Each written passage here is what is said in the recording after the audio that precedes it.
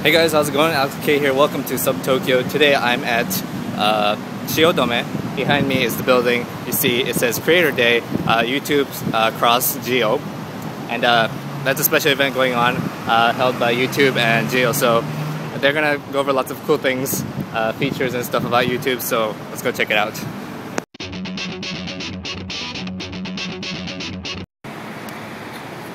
September 24th, Bill Sal Shiodome.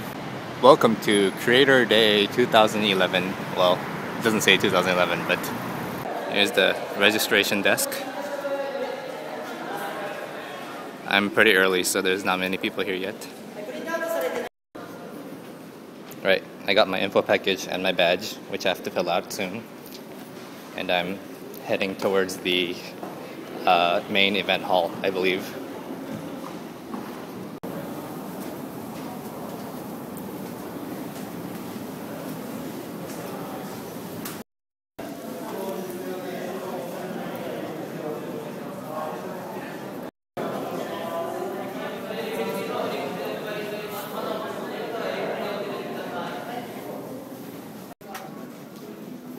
Damn, this is a pretty big event area.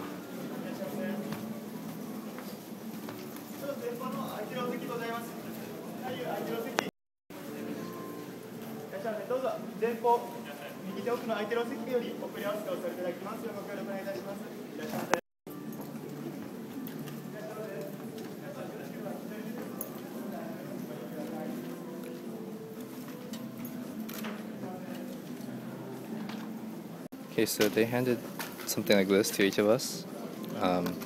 They said it was a receiver. It has a little headphone on it. Apparently this device is for translation. They're going to be broadcasting the show from up there in both English and Japanese.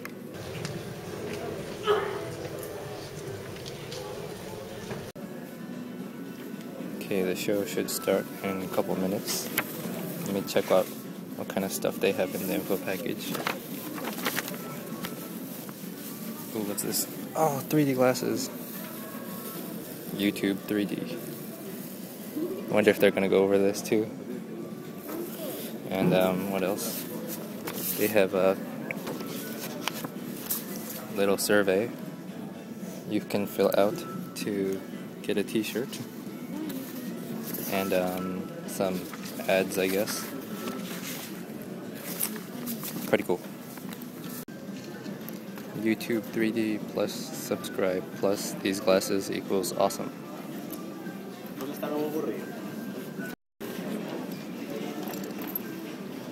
Hell yes. Looks so weird. This is my creator badge, as is. I'm going to add my business card to make it more official. Not too shabby.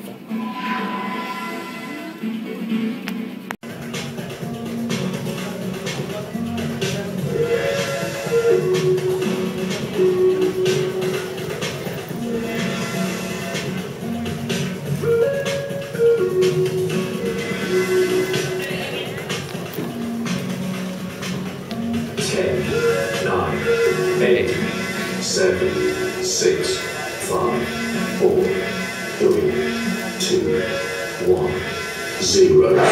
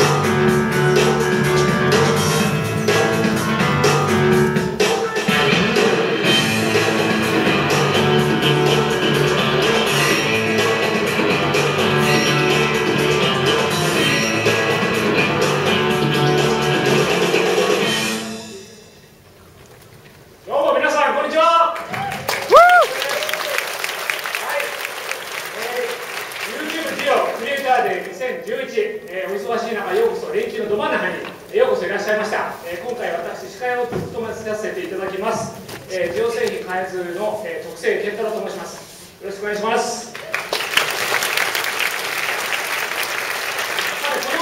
So we have a great lineup of speakers for you throughout the day, discussing a lot of the details of YouTube. But we thought we'd kick it off this morning, this afternoon, with a brief overview of YouTube and a look into what YouTube does to enable creators, as well as how creators can use the YouTube platform to express themselves and grow a global audience. And Japan actually accounts for the second greatest amount of views on a daily basis, second only to America. And the YouTube brand is on a rise in Japan. It's currently rated by Nikkei as the 7th most recognized brand, sandwiched in between the content powerhouses of Disney and Studio Ghibli. So I'm sure most of you have experienced videos on YouTube and really seen the breadth of content that's available there. What this has allowed is for thousands of creators to make a living out of what they love best. So we will spend some time in some of the later sessions detailing how you can become involved in the YouTube Partner Program. Today, on YouTube, he has more than 4.4 million subscribers that follow him, and his whole body of work has been viewed cumulatively almost 1 billion times, 4.5 million times a week, and this number has increased 4 times over the last year. So why don't we take a quick look at one of Meg Lynn's videos. 石井様、亀山様、よろしくお願いします。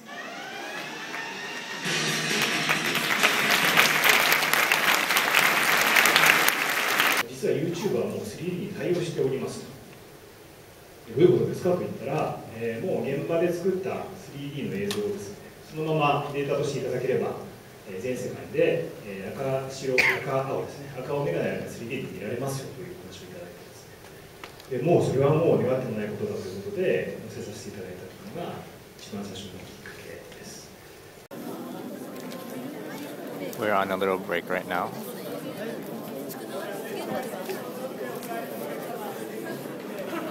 There's actually quite a bit of people here now. So I told you I'm on my 10-minute break. And there were a couple other YouTubers here, but I'll try to find. I'll find them later. Nature called, they had to leave. Yeah. There's a huge line for the bathroom. I tried to go, but I'm like, I'll go later. Highlight went before. Oh yeah. But yeah, so now we have that fully established and clear anyway. When and yeah, and the break's gonna end soon. The strategy today for the use of the bathrooms. We're going in waves. In waves, yeah. Yeah, not actual waves though. That's not not literal waves, but you know, technical waves. Technical waves. Technical.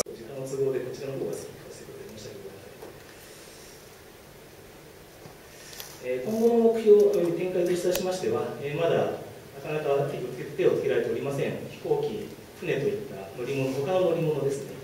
それに私まだアジアから出たことがないので、ヨーロッパやアメリカといった世界各国の。それではどうもありがとうございました。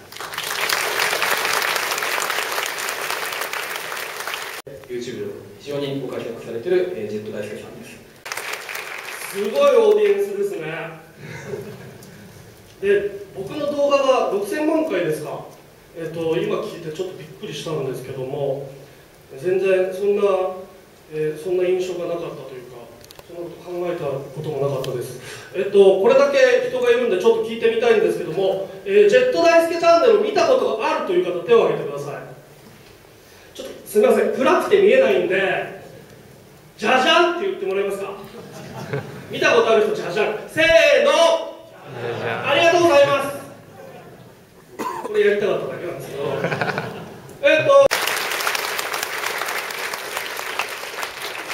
今、ご登場いただきました、シカホールディングスのシカと申します。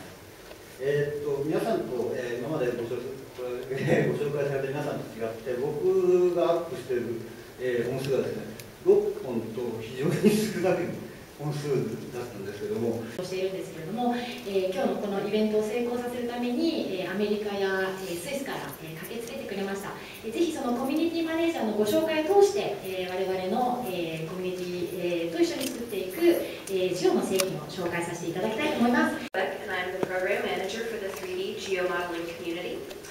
First, I want to say thank you to everyone who came to Creator Day, and also a special thank you to the 3D modelers that are in the audience.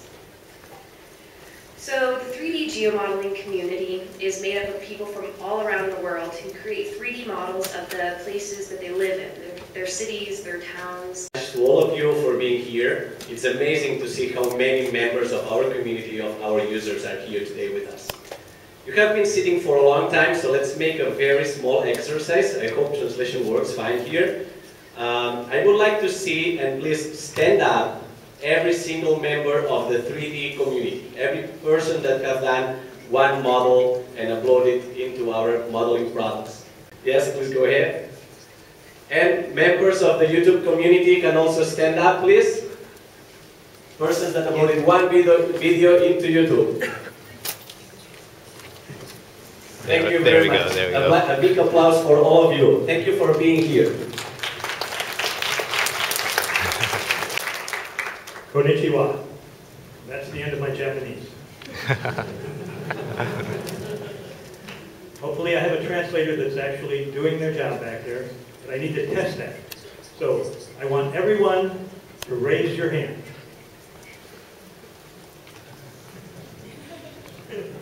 Very good, very good. Thank you back there. I know that's working, so now, just the people that are from Tokyo, raise your hand. These are very brave people. They live in a city that has been destroyed so many times by Godzilla, Mothra, Rodan, and their friends and enemies. I salute you all. Of course, I come from California near San Francisco, and we have our own person that destroys things. Dirty Harry. Thank you, thank you. This is my only slide. I'm going to talk a little bit about Google Earth. Over 700 million users use Google Earth. Does anybody here ever use Google Earth? Oh, I love it. And the Google Earth community, which only has about 1.3 million users. How many use the Google Earth community? Okay. That's why we're having some breakout sessions this afternoon. Roy Mobley is my name. Google Earth community no username wa washi desu.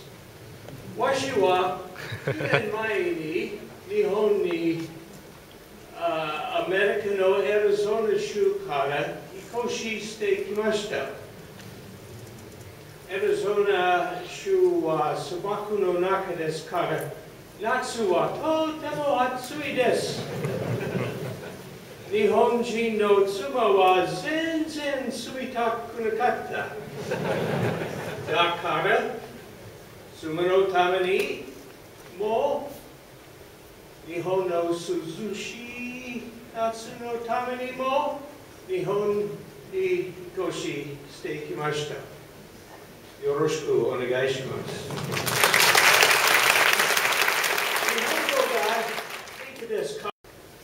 皆さんは自分の興味があることを調べたり、書いたり、送ったりできます。後で簡単な KML ファイルの作り方や Google Earth Community に送り方を教えてあげるつもりです。もし興味がありましたら聞いてください。どうもありがとうございます。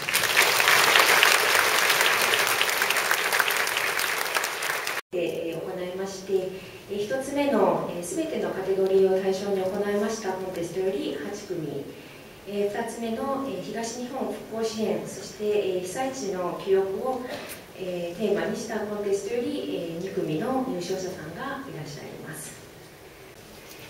それではまず、成尾丸こと岡田茂さん、お願いします。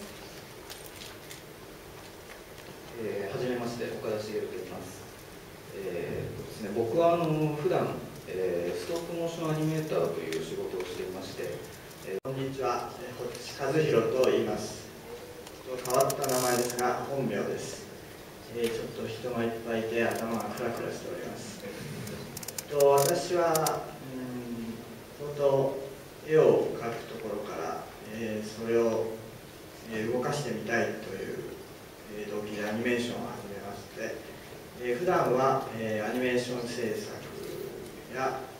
絵画を描いたり、またはテレビ向けに映像を制作しております。こんにちは、スカッシュフィルムズこと劇団スカッシュです。よろしくお願いします。ですね、僕らはもう言ってもこの2人なんかよりはもう全然すごくない4人なんですけども、ですね、一応東京で活動している男4人の劇団でして、それでですね、YouTube でコミュニティ動画なんかをやったりしてるんですけどですね、今までお話ししてきた方々を含めていろいろ学ぶことも多いと思いますので、ぜひ最後までごゆっくりお楽しみください。今日はどうもありがとうございました。これからもよろしくお願いします。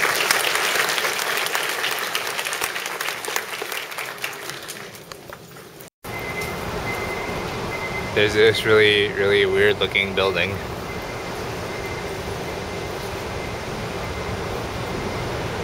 Random shot. 10代のブログのようにですね、テキストやイメージのみではなくて、音楽であったりとか、自身の声であったりとか、表情とか動きなんかを取り入れることができるので、すごく表現の幅が広がってきます。今日はいろいろなご質問をさせていただきたいと思っております。とりわけですね、顔出しで動画ブログをするっていったところに抵抗がなかったのかとか、よろしくお願いします。次ですね、本日の2人目のゲストスピーカー、彦田彩乃さんの方をお呼びしたいと思います。ぜひどうぞ皆様、拍手をお迎えください。彦田彩乃さんはですね、日本と英語字幕のキャプション付きの日本生活についての動画ブログをですね、作成されています。はじめまして、ダンシングシェフクミガです。よろしくお願いします。私のチャンネルでは、主に英語のビデオになるんですけれども、音楽を聴きながら作った料理やお菓子のご紹介、メイクのビデオ、それと、動画ブログなどを配信させていただいております。はじめまして、柚木彦左衛門と申します。名前本当に彦左衛門欲しかったんですけど、取られちゃって彦左衛門使っててよく間違ってるって言われますけどそのままで作ってる動画はですね、どっちかというと多分日本と海外との、そういう文化的な面の話題とか、日本の中の生活での日常的なテーマとか取ったりして、あと遊び的なクリエイティブなこともコラボレーションとかも最近よく遊んでそういうテーマで動画作っています。よろしくお願いします。音楽の著作権についてとかもちょっとお話をしていただければなと思います。それでいくつか今表示されているサイトがあって、その中に本当たくさんYouTuber と同じように本当品質の高いいい音楽を作ってるミュージックアーティストがたくさんいて、この人たちは僕の音楽使ってくださいってアピールしてるんですよ。 YouTube 動画使ってほしいわけ。プログラムに参加されたいっていう皆様にですね、コメントをしていただけると嬉しいなと思いますので、それだったら、自分が世界の人たちに伝えたいメッセージを何も恐れずに思った時に行動をとってやっていくことでいろんな人たちとつながることもできると思いますし、世界中の人とつながることで私自身の中でも自分自身の原動力になってどんどんアクションが取れるようになってきたので、皆さんも何も恐れずに一日一日を大事にやりたいと思ったことは何も恐れずに行動を移してやっていくことが夢を実現する一歩だと思いますので、皆さん頑張ってください。ありがとうございます。やっぱりパートナーになって僕が良かったって一番感じてるのは本当に付き合いが増えて、結構面白い人、コラボレーション動画とかいろんな表現の仕方なんかメディアが増えて、でその陰で YouTuber でそういうコメントとかフィードバックがあったことで、例えば自分の書いたブログとか Twitter とかここの常に遊んでるところが結構盛り上がるようになって、たくさんクリエイターとか自分よりいろんな才能、さまざまな自分持ってないところの人と協力して動画を作れる機会が現れて、どっちかというと心にいいんですよ。体的には本当そういう仕事以外の生活とか普段生活がすごい世の中楽しくなって、そしてパートナーとしても信頼されている立場では新機能とか使えたりして、いろんな付き合いができて本当もう楽しい毎回刺激になるんで、そういうところが良くて、本当やっぱり YouTube は日本ではたくさん日本人の YouTube 知らない人いないのに、たくさん人見てるのに、コンテンツ作ってる人はあまりいないので、もう自分の経験からでも簡単に始めると結構すぐにね自分のメッセージとか伝えるようになるんで、例えば他のブログとか他のメディアに対してアピールするためとしてもやっぱりその動画を作るメリットは非常にありますんで、ぜひちょっと手出してみて、軽い気分でも結構ね面白いのでぜひちょっとやってみてください。はい、ありがとうございます。お二人とも本当にありがとうございました。ぜひ拍手の方で、はい、ありがとうございます。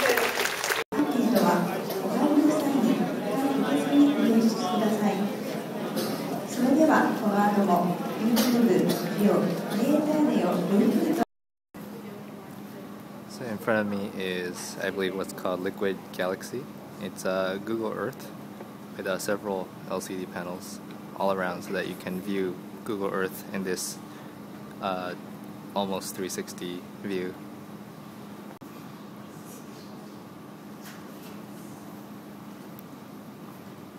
These buildings you see here are 3D models that have been placed on top of Google Earth that people have created through, I believe, SketchUp.